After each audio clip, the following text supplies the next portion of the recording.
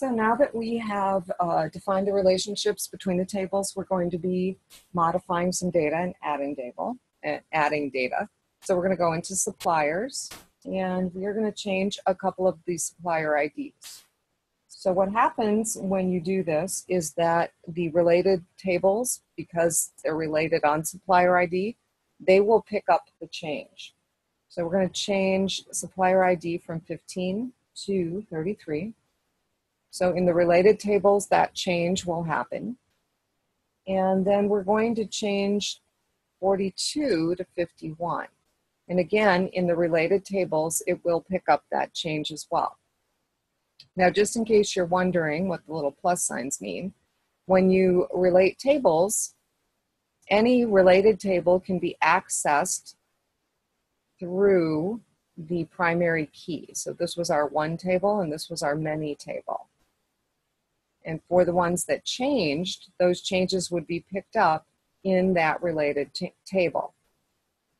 Now, after adjusting the supplier IDs, you have to add 2 records, and I have already done that. So number 16, you will need to add. Hopefully you will not do the typos that I did. And you will also need to add number 28. Now, where do you add them? You just click at the bottom, and you would type them across. Okay, now once you add those, it automatically sorts everything by the key field. So that's why they're not shown at the bottom now, they're shown up at the top. If I save this and close it, if I open it again, you'll notice that the one that used to be 15 that we changed to 33 is now in sequence. And so is the one that used to be 42. Now it's 51, and that is also in sequence. So it automatically sequences by those key fields. Now the only other change we need to make here is to Hadley Company. So we're going to click on that, and you can delete it using your ribbon, or you can right click and choose delete record. I'm going to answer yes at your prompt. So again, the changes that we made, we modified 2 of the supplier IDs. We added 2 records, one for supplier 16 and one for supplier 28. And then we deleted supplier number 38. Now they want us to print, so we can go into File and Print and choose Print Preview. And they wanted it adjusted to landscape. Okay, and that's as far as you need to go. You don't actually have to print this thing out. So I'm going to close. And I'm going to go ahead and close out of suppliers. And then we're going to open up our product table. And there's actually 4 products that you need to enter. And so these are all entered at the bottom. And you want to make sure you get all 4 entered, because we're going to make a little adjustment to orders. And you have to have the product in before you can place an order. So the order table adjustment won't work if you have not entered all of the records in here. And these aren't too terribly difficult. Oh, let me capitalize that.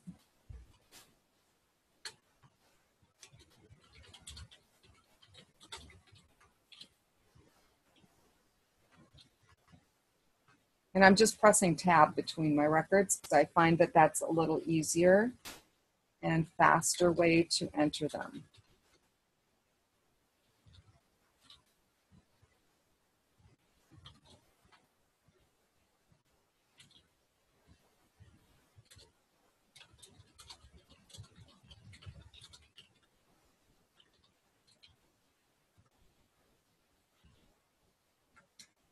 Okay, so at this point, let me save, and then we're going to go into File and Print. They do want us to adjust the margins on this. So we're going to go into Landscape. And for margins, we're going to go to Page Setup. And the top and the bottom should be 0.5. And then we'll click OK. That gives you more room on a page. And I'm not actually going to print, so I'm going to close out of print preview. And I'm going to close out of the product table. And then that brings me to the order table. And I'm going to add an order. And for this to work, you had to add all 4 products to your product table. So the order ID is 1033. And then we've got the date. And the product ID has to be in the product table. Okay, so our relationships and the cascade updates are ensuring this. It's 185-10. So hopefully you added that correctly. And if you did, it'll add it with no problem.